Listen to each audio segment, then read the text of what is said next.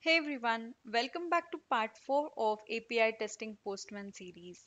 So, in this video, we will learn what is put and patch. So, first, beginning with that, put it checks if resource exists and then update, else create a new resource. So, it is simple that suppose we have a request. While sending that request, while updating a particular record, it will check in the database if it exists. If it exists, then it will update. Otherwise, it will create a new resource of it. Okay, that is difference between put and patch. So I mean the patch is it just updates the record. Okay, it doesn't even check whether the resource exists or not. It will just go and update the record.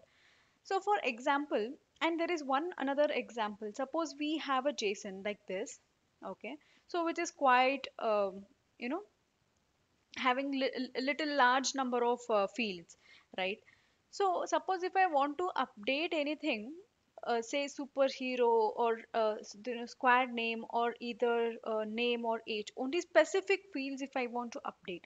At that time, I can use patch.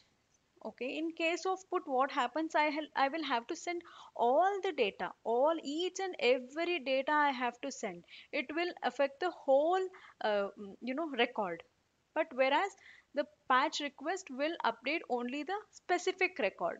That is what the major difference between put and patch is. Let's go and it in the postman tool. So here in this, we will consider this put and then patch request. Before that, let us create a new collection in this. So let us save it as put and patch collection. Okay, put and patch collection. Okay. So after that, we will create a new request with put request, and let's name this as put request. Okay, or else you can name it whatever you want. So now let us go to this application and then let's get this particular API. This is a dummy API, right? So we will hit the put API first. So slash API slash users slash 2, right? So that is what this API is. So after that, let us update this. We will send the body. Since these are the dummy APIs, it might work, it is working in this way.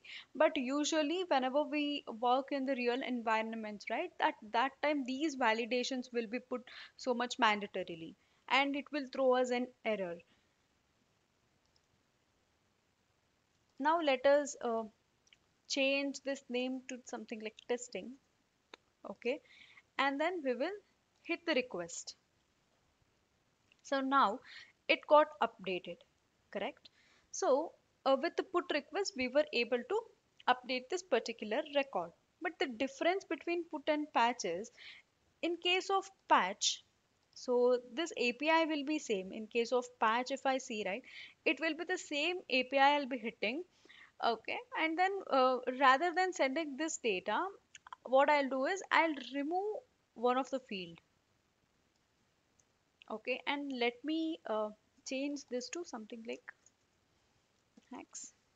Okay, let me remove this also. And now in case of patch, it will update this single field also. So that is what the major difference is. And as I mentioned, in case of real applications or while you hit the real APIs, you will find some of the validations which developers has made. So this is all about put and patch. Hope you have all liked this video.